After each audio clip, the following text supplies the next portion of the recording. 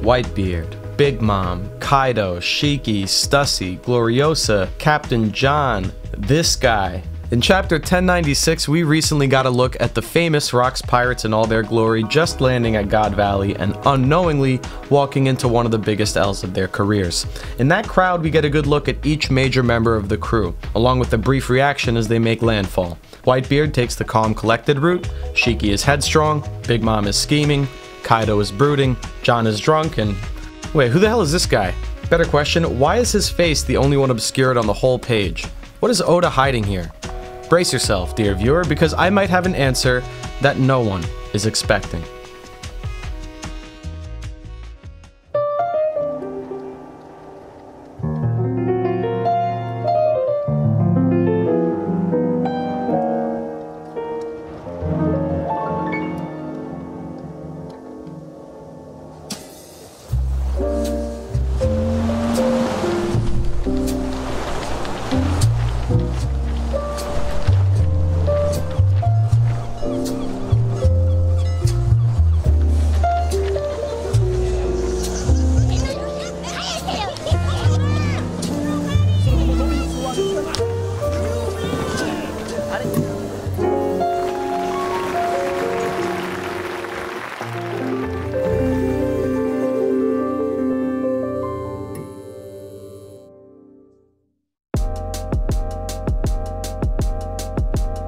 The Rocks Pirates were a very big deal, full of a lot of big guys. For you. It was the Rocks Pirates who dominated the seas before Gold Roger ever did, and it's this same crew that would go on to make a lasting, permanent impact on future generations of pirates. You see, every time we get a new look at this story, we find that more and more people we recognize were once a part of his crew. It didn't just stop at the Yonko or throw away names like Silver Axe or Wang Shi, but it extends to people we are already familiar with, like Buckingham Stussy or Gloriosa or Stroyson or even potentially Kurozumi Higurashi.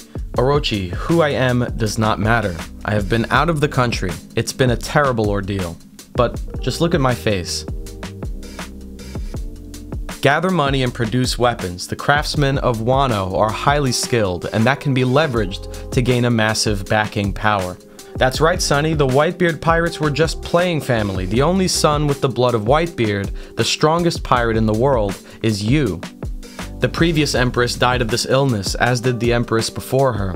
The truth is, I was afflicted as well, but I survived by leaving this land. And these are just a few examples that demonstrate how deep the roots of this crew go. Despite joining Rocks together, if not for Stroyson, Big Mom may have never become a pirate in the first place, and Whole Cake Island wouldn't exist. If not for Higurashi, Orochi would have never overthrown Oden and brought Kaido to Wano. Not to mention, 3 of the former warlords owe a lot to this crew. Weevil, through natural or unnatural means, hopefully unnatural because goddamn, owes his entire existence to 2 former members of Rocks, Stussy and or Newgate. Buggy partially owes his career to Captain John in the search for his treasure. In fact, had he not, he wouldn't have been arrested, sent to Impel Down, and wouldn't have been given the warlord title after Marineford. Boa owes her life basically to Gloriosa for bringing her back to Amazon Lily, which might have never happened had Gloriosa not fallen in love with someone and left her kingdom.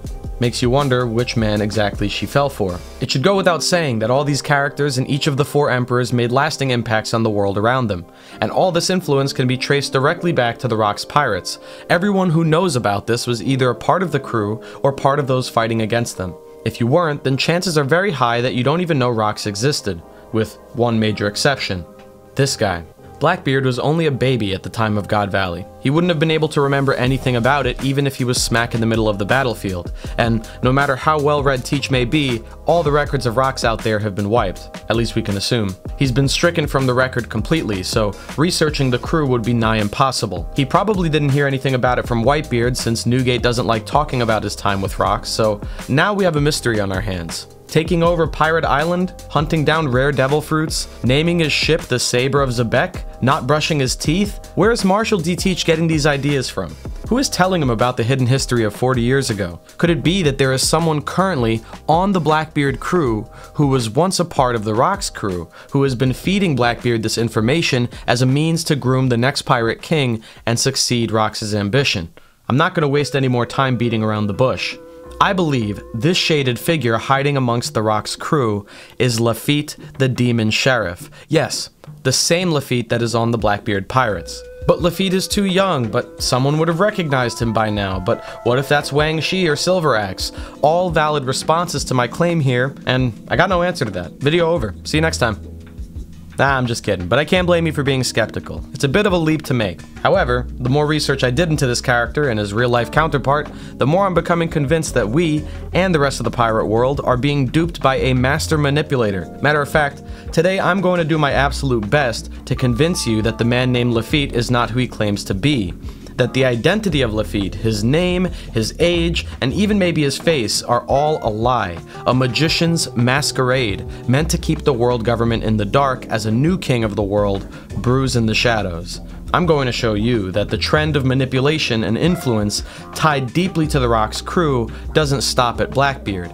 That while the captain may be propped up as king, leader, commodore, behind the scenes, a dark figure with bad intentions continues to nudge him in a certain direction. Let's start with a bit of background information. We know very few details about Laffitte, but what we do know is enough to cast some suspicion on him. For one thing, of the original 4 crewmates under Teach, Laffitte is the only one with any kind of history made known to us. The rest have relatively unknown backgrounds, but Laffitte, he was a sheriff from the West Blue who was exiled because of his incredibly violent and cruel tendencies. Doesn't sound like a lot, but that's a lot more than we've gotten with the others. We can only imagine how bad he must have been to be exiled from an entire ocean, but that alone is enough to ring alarm bells considering this is the same sea that Gecko Moria, Gang Beige, and Don Chinjao are from. And those guys aren't exactly known for their weakness or their kindness. But the West Blue isn't just known for their rough and tough pirates, it's also the location of God Valley, a place that would end up defining the career of the Rock's crew, and this crew is likely the greatest influence behind the modern-day Blackbeard pirates, obviously. Keep all this in mind, because we have a lot to cover. The events that transpired there took place roughly 38 years ago. Blackbeard was born 40 years ago, and Laffitte is supposedly 41 years old. Of the original founding members of the Blackbeard Pirates, Laffitte is the only one close to this age range, whereas the other 3 guys are in their 20s. Normally, age disparities like this wouldn't really matter, but Blackbeard's crew isn't exactly normal. Luffy's starting group of 5 all had ages similar in range, between 17 and 21. Blackbeard's starting 5 have ages in their mid-20s, with the exceptions of their captain, Blackbeard, and Laffitte, who are just over 40. Of the founding 5 members, these are the only 2 who are older than the God Valley incident itself, and Laffitte is the only one from the very same ocean. We'll get back to this later, but first we gotta discuss some other oddities. Another interesting detail about Laffitte is not just when and where he was born, but how he was introduced to us in the story. If the age, the location, and history aren't enough in your eyes to set him apart from the others, then maybe his introduction will. When we first meet Blackbeard in the Jaya arc, we are introduced to his whole crew, or what at first appears to be his whole crew. Blackbeard, Burgess, Van Augur, Doc Q, and Stronger. But what we don't know at this point is that Teach has a 5th crewmate we just haven't seen. He gets an entirely separate introduction in a completely different location. And where might that be? The fucking top of Pangaea Castle. Just conceptualize that for a second. Laffitte, a supposedly rookie pirate, casually made his way, by himself, up to one of the most securely guarded places on the planet, on top of a castle, on top of the Red Line, and let himself into a room full of warlords and top-ranking Marines who possess observation haki, all without being noticed by anyone, including fucking Sengoku, Doflamingo, and Hawkeye Mihawk. And this, keep in mind, is done while his entire crew is on Jaya waiting to meet him. Meaning that at some point, Laffitte parted from his crew 3/4 of the way back across the Grand Line, or even before, and made a solo trip all the way to the Red Line just to push Teach for the position of Warlord. I don't care what anyone says, this guy is hiding his power level like crazy. Every time I revisit this moment, I always get this weird feeling about Laffitte, like Oda is pointing to him and saying, pay attention to this guy, he's gonna be important. Even if you don't agree with me so far, which is cool, you gotta admit, this guy is hiding something. Look at this face. Do you trust this face? Would you let this man sell you a car? I didn't think so. So, to restate the thesis here, let's imagine that Laffitte is some kind of former Rocks pirate, someone who has intimate knowledge of what Rocks' ambitions were and how his crew operated. Wouldn't it make sense for him to be the oldest founding member of the Blackbeard crew? Wouldn't it explain the unique introduction Oda gave him? Wouldn't it explain his surprising capabilities? Wouldn't it make sense for this same veteran to play the role of ship navigator since he's navigated the Grand Line before? And that's not the last of my questions. We're doing a whole ass interrogation today. Here's another fun fact. Laffitte is the only member of the Blackbeard pirates whose devil fruit we don't currently know. It's still a mystery. Is that a coincidence, or is Oda once again separating Laffitte from the rest? Why does Oda give this character this special treatment and air of mystery? It has to be for a reason. By that same token, why is every single member of the Rock's Pirates shown to us here in complete lighting, but this one specific character in the corner is hidden? What does the author not want us to know about this guy's appearance? Not to mention, when you match up Laffitte to this silhouette, it fits surprisingly well. The hat, the hair, the nose, and even what appear to be earrings match up on the panel. The only noticeable differences are the glasses and the lack of makeup or whatever. If Oda's trying to cover something up, it might be because we've seen who this guy is before, and I can't think of many other people who fit the bill. You might be saying, how could Laffitte have been a Rock's pirate if none of the Marines here recognized him and if he's only 41 years old? I'll admit, I had to use a bit of imagination, but I think the answer is ultimately pretty simple. He faked his death and took up a new identity. Let's revisit the first few details we discussed. God Valley was in the West Blue. Laffitte is from the West Blue. If the Rock's Pirates fell at God Valley 38 years ago, and whoever Laffitte used to be known as faked his own death at this time, it would stand to reason he remained in the West Blue and laid low for a period of time, before taking up his new career as a sheriff there and establishing this Laffitte identity. And since news of him would only make headway much later, just as Teach maintained a bounty of 0 for most of his career, any intel on this man's past would be very inaccurate or outright fabricated. His new age being within a few years of the God Valley incident, just as his new identity presumably spawned from its aftermath, just seems to make sense to me. I admit, the legwork would be on Oda to explain away the intel we got from Laffitte's Vivre card, but faking your name and age is something pretty much anyone could do. It's not really that complicated. I mean, fake IDs and all that, so I wouldn't put it past McLovin here. What kind of a stupid name is that, Fogel? What, are you trying to be an Irish R&B singer? Have you actually ever met anyone named Laffitte? No, that's why you picked a dumb fucking name. Fuck you. Give me that. All right. You look like a future pedophile in this picture, number one. Number two, it doesn't even have a first name. It just says Laffitte. What? What name? What name? Who are you, Seal? This may still be a stretch for you, and I totally get it, but what really sold me on this idea as I researched more and more were the connections to the real pirate from our very real history by the name of Jean Laffitte. Known as the Terror of the Gulf, Laffitte was a French pirate and privateer who did most of his business in the Gulf of Mexico during the early 1800s. His life was quite eventful. He ran a big smuggling operation out of New Orleans and was involved in various trades that extended beyond piracy. He and his boys were hired guns for the US, paid and awarded directly by Andrew Jackson. At one point, he was a spy for the Spanish during the Mexican War of Independence. He later founded his own colony named Campeche that grossed millions of dollars in stolen goods. There's even a rumor that he rescued Napoleon fucking Bonaparte from exile and they lived out the rest of their days in Louisiana. Probably not true, but that's the thing. There's a lot of rumors surrounding this guy. The weirdest thing about Jean Laffitte is that both his early and late life is obscured in mystery. What do I mean? Well, it's not entirely clear where he was born. Some sources believe that he was born on what is today known as Haiti, others believe he was born in France, but good luck figuring out which city. There's like 15 possibilities. Some contemporary accounts suggest that he was born in Orduña, Spain, and others believe he was born in Westchester County, New York. Much of his early life was possibly spent on the sea, but what is clear from all this is that nobody knows where exactly this guy came from. And it doesn't stop there. Even more interesting is that, guess what? Nobody knows where and when this guy died. I'm not kidding. Go to his Wikipedia page and you'll see two completely separate dates and locations of death listed, 53 years apart. Once again, he either died at 42 years old or at 95 years old. Are you starting to notice some similarities to what we've been talking about today? But you guys know me, I wouldn't tell you this for nothing. Believe it or not, it gets even crazier. Scroll down further and you'll find a section on his legacy. I am not making this up. The real Laffitte is actually thought, with evidence supporting it, to have faked his death.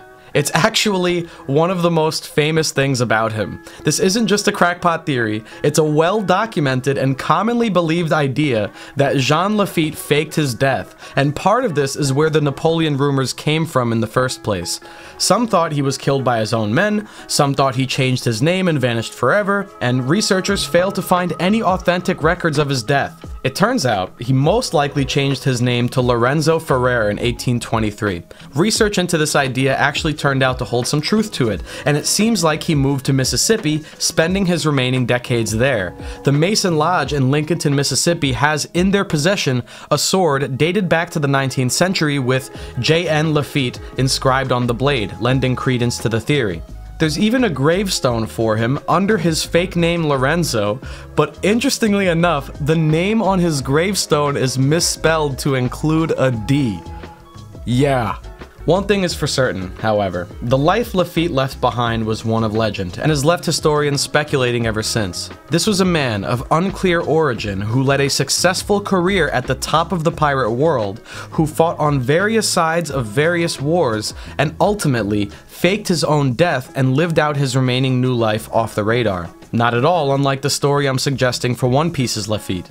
But wait, there's one final cherry on top of this history lesson. And if you watched my real-life pirate influences video, you might know where this is going. See, there isn't just one Laffitte. There were two. Jean Laffitte had an older brother, Pierre, who was also a famous pirate. Pierre was not as widely known as his brother, but he was the face of their operation, due in part to his wit and charm. He was very good at winning people over, almost in that same sorta charming way this guy handles negotiations. So, while Jean Laffitte handled most of the pirating, Pierre Laffitte would handle the sales and business afterward. They were a package deal, you could say. So now, we have a One Piece character based off of not one, but two people at the same time, one of which famously faked his death and his identity. And if you don't believe Oda would go this far in his research, I would strongly challenge that idea by pointing to the very crew Laffitte is a part of. It's a crew filled to the brim with historical references, led by a guy named Teach, aka Blackbeard, straight up. Oda didn't just pick names out of a hat, he regularly calls back to real pirate history, and this should be no exception. Have I sold you yet? Maybe not. In that case, let's talk about Laffitte's role aboard the ship. Do you know what his title on the Blackbeard Pirates is? Chief of Staff. This is a role that doesn't have a specific numerical spot in the hierarchy, but it kinda does. It's basically one of the highest ranks aboard any crew. The Chief of Staff, also referred to as Staff Officer, basically serves as the bridge of communication between the captain and everyone beneath him. If you had to pick a number, it usually falls in the number 3 spot under the first mate, but in some cases, such as with Sabo, the Chief of Staff is actually the number 2 spot, just under the leader. Kabaji, for example, is Buggy's Chief of Staff, positioned under Buggy and Moji. Same goes for Chess, who was 3rd in line after Wapol and Kuromarimo. But make no mistake, they have a lot of power, especially in decision making. You'll see what I mean in a bit, but even though the Chief of Staff isn't always second in command, in special cases, they are left to handle the decision making. In Blackbeard's case, for example, Burgess is the first mate, and this could be due to various things such as their personal relationship or his raw strength, but I don't think this meathead would be the go-to guy for strategy. Laffitte seems to be the closest to the captain regarding decision making and enforcing his authority, despite being the Chief of Staff. When Pizarro threatens to become captain instead, Laffitte casually suggests killing him. When crewmates forget to refer to Teach by his proper title, Laffitte corrects them. When they meet Aokiji, it's Laffitte that is whispering into Teach's ear about stealing his devil fruit. He's the devil on Blackbeard's shoulder, the voice behind him making strategic suggestions. This position holds a lot of weight, on some crews more than others, and to top it off, he's their navigator too, meaning he's not only in charge of the staff, but also in charge of their literal journey. He's the guy responsible for getting them from place to place. Combine all of this, and you have a man who plays arguably the most critical role in the whole Blackbeard fleet next to the captain himself. Let's turn our attention for a sec toward the Doflamingo pirates, who also have a chief of staff of their own, Treble. Treble, the same guy who ran his own gang before meeting Dofi, the same guy who manipulated Doflamingo as a child, gave him his devil fruit, and helped coordinate his rise to power over the years, propping Doflamingo up as king. Treble was his chief of staff, the guy who ran things behind the scenes and gave Dofi the political and strategic backing needed to guide his captain to the top. This unassuming pile of snot was actually the evil old sage pushing and enabling Doflamingo towards his path of bloodshed, and it remains one of my favorite twists in the Dressrosa arc. And let's not forget how often we can point to Dressrosa as a microcosm for the One Piece world at large. It's filled to the brim with foreshadowing that has slowly come to play out ever since. So, transplanting this same idea onto the Blackbeard pirates, if Laffitte was a member of Rocks, faked his death, and later met Blackbeard, it may have been Laffitte who placed a lot of these Xebec-centric ideas in his head. Just like Treble, this man would become chief of staff and help enforce the new order he helped prop up under his new captain. I'm not suggesting that Teach isn't responsible at all for his own planning, he definitely is, just as Dofi masterminded a lot on his own, but there is almost an undeniable influence at play in the background, course-correcting both their ambitions. It may be Doflamingo who has the reins now, but it was Treble who gave him the reins in the first place. It may be Teach who holds the title of Emperor today, but I think it was Laffitte who put the idea in his head. Even less hard to believe when you remember that he also has some kind of hypnosis-related abilities. If you're a believer of the idea that Teach had a powerful devil fruit ability he's kept secret this whole time, from before he even got the Yami Yami, then the question I'd follow that up with is, where did he get this fruit?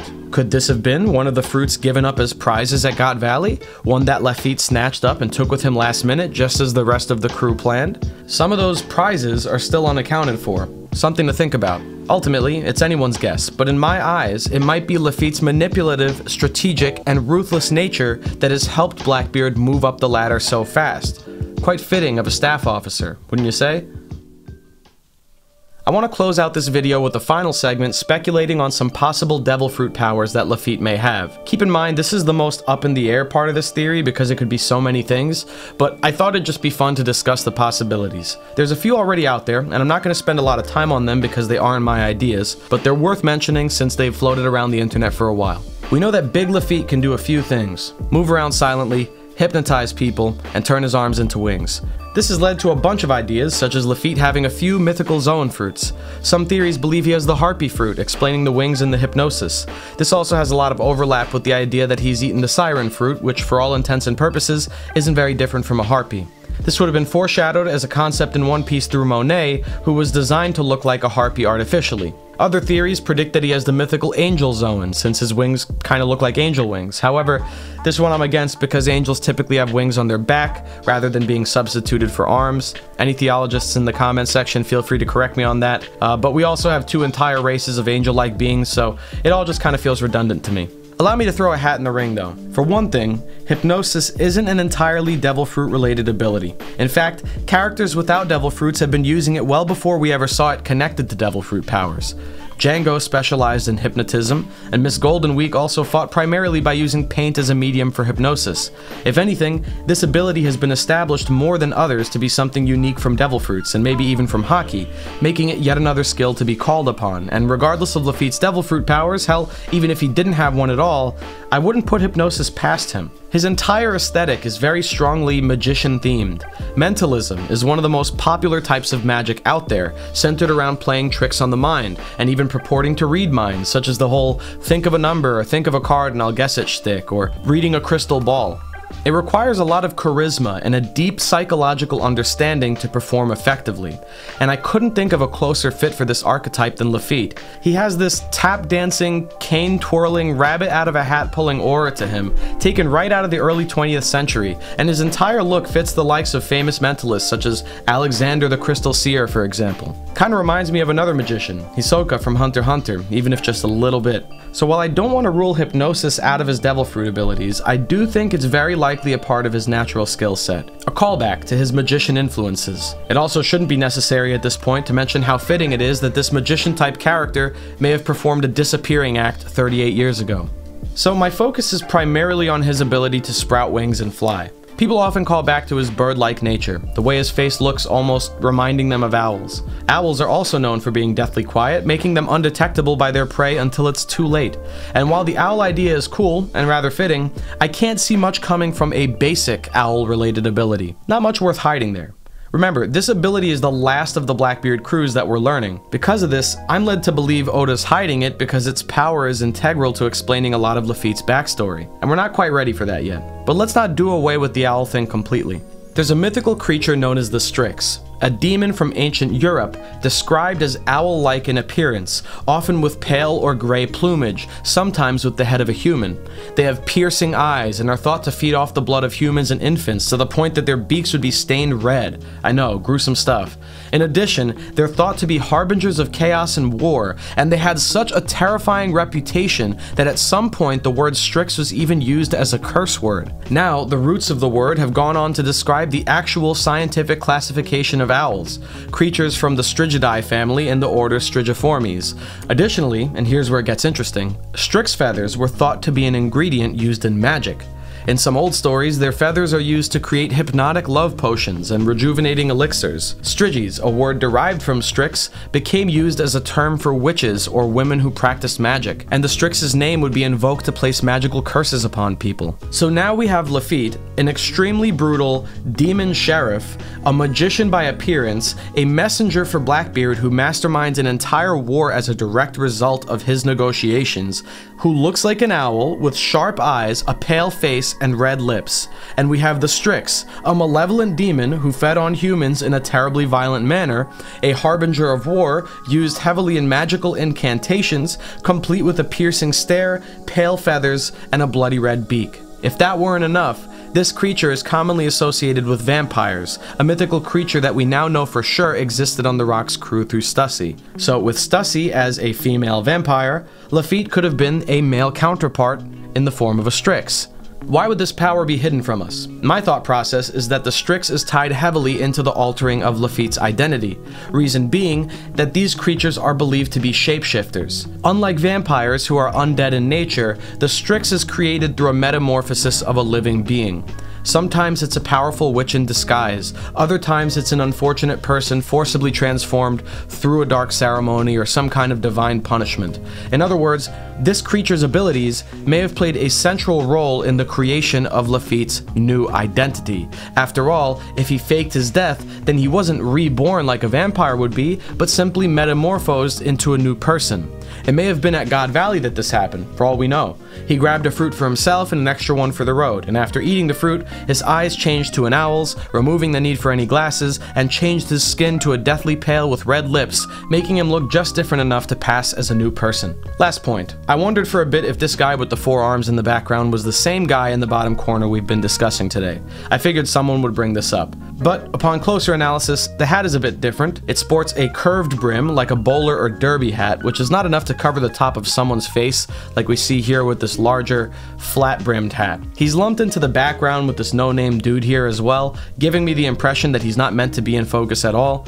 And plus it would make no sense to silhouette a guy you're clearly showing in the panel above. If that weren't enough, we actually see this same guy as a zombie over in Thriller Bark, meaning that whoever Four Arms was is now long dead and gone. This presents the possibility that either this was a completely separate person from this guy, or that this whole video is completely fucking wrong. Take your pick, I don't really care. But assuming that this no-name guy is completely unrelated to this silhouette, the possibilities suddenly become a lot crazier. The sky's the limit. For all we know, this mystery figure could have been Rox's first mate, another name wiped from the history books, and just like Rayleigh found and trained Luffy to succeed Roger's legacy, Laffitte found and prepared Blackbeard's path to Rox's empty throne. So that's pretty much it. In my eyes, I'm gearing up for one of the most insane reveals of the story, that Laffitte has been the treble to Blackbeard's Doflamingo, that much of the journey Teach has gone through has been at least partially overseen or influenced by the words and actions of this mysterious Rocks pirate, who now passes himself off as the Demon Sheriff. Laffitte, the man who faked his own death, is now seeing the Will of Xebec return in full force, and this time, there's no Gold Roger to stop them. This time, he'll be the right-hand man of the Pirate King, or, if fate allows, the new king of the world. Thanks for watching yet another theory of mine today, folks. It's a bit shorter than some of my other ones, but my goal was to be as straight to the point with this one as I could. I hope I sparked some questions and theories in your mind today, because honestly, this has been one of my favorite ideas to research. There's even more places we could go with this, including power scaling Laffitte for real, figuring out his previous name, timelining his relationship with Blackbeard, and maybe finding any ulterior motives. But for now, I'll leave you guys with this and see where people take it. What do you think about this theory? Do you agree? Disagree? Any other ideas for his devil fruit powers? What do you think his name used to be? Let me know in the comments below. And please, if you enjoyed this video, make sure to like and subscribe to keep the music alive. Thanks again for watching the show because I enjoyed putting it on. Until next time, have a great day, a good night, and a wonderful romance dawn. I think his name was Pee-wee, by the way.